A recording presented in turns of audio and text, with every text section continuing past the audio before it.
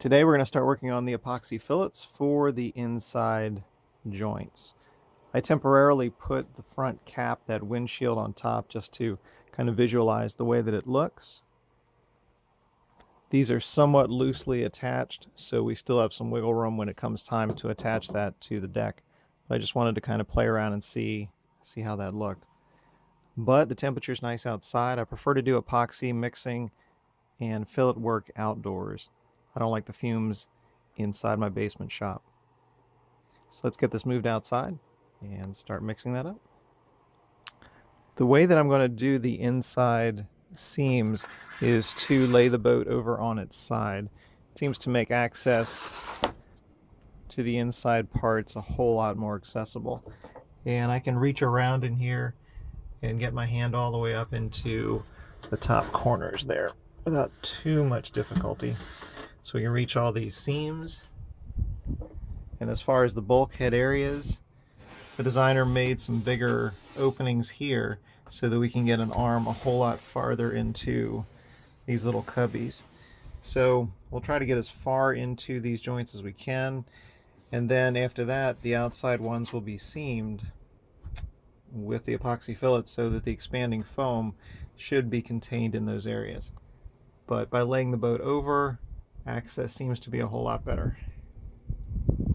The design is really interesting. The boat is only 6 feet long, but it feels a whole lot bigger when you look at it kind of on its side and from different angles. This is the first time that I've had it outside for any kind of work.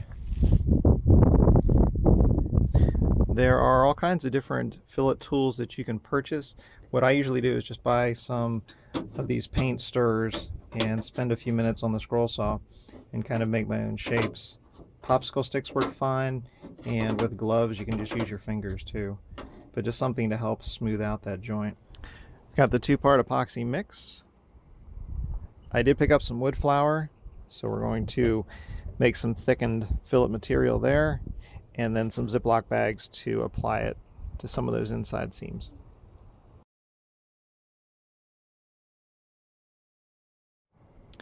And we've got the front nose part, the joints epoxied up.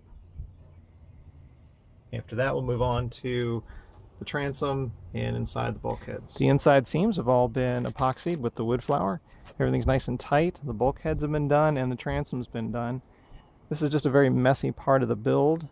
The next part will be to cut off some of the cable ties inside and then move on to sealing up some of the inside seams at the base of the bulkhead.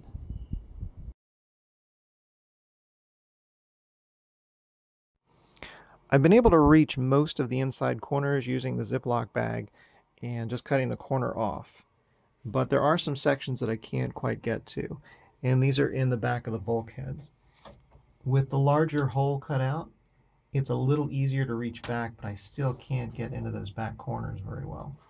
So I've ordered some reusable, refillable caulking tubes.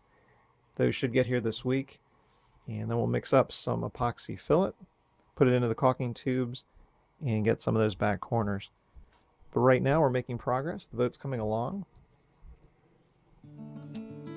Thanks for taking a look.